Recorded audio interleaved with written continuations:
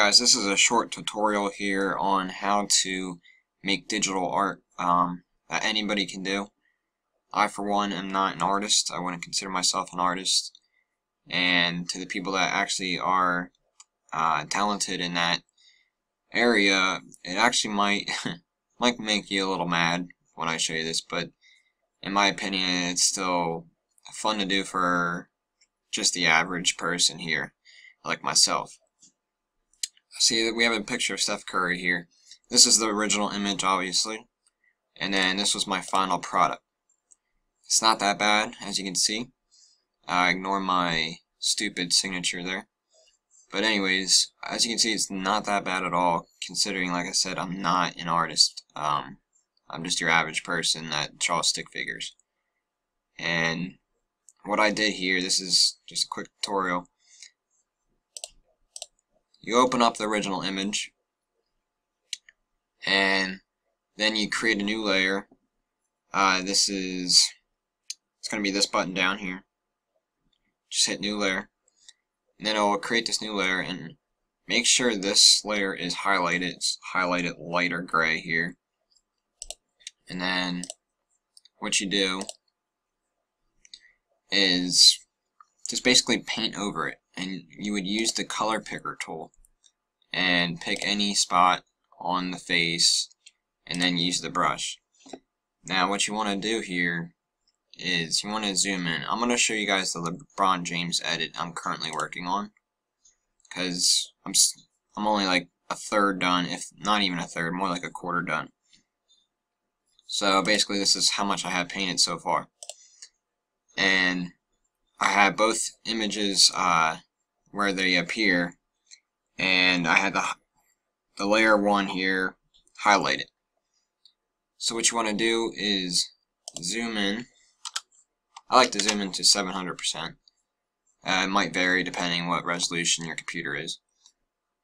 And then you use the color picker tool, and say I want to paint the logo here.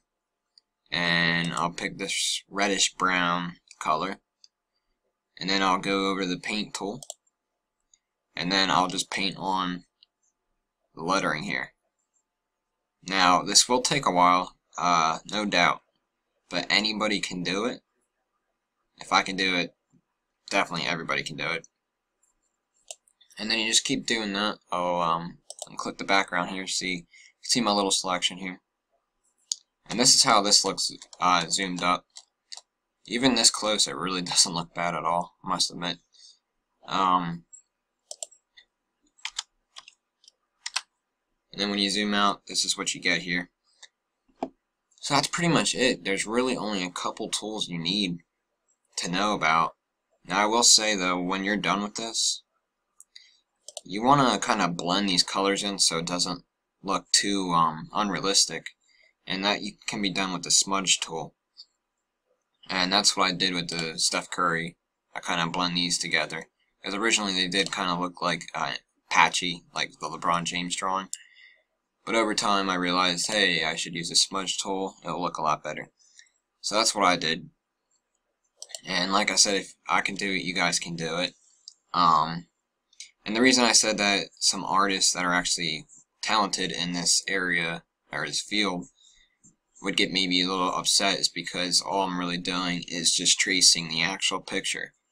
But in my opinion, you still need to have some talent, definitely some patience to be able to do this. Not everybody can just spend 10 hours going pixel by pixel, picking out each color, and then painting over it. And it's not the easiest thing to do. I use a mouse. That's semi-hard. People with laptops, it's going to be much more difficult with just the keypad. Obviously, if you have like an iPad and like a pen, that would probably be the best. But yeah, so it's not too hard. It's not the easiest thing to do, obviously, but I believe if I can do it, everybody can do it. It just takes, you're going to have patience. And honestly, I think the final outcome's, it's definitely worth it, I think. So that's all, everyone. If you leave a comment in the description below, and I'll try to answer every question I can.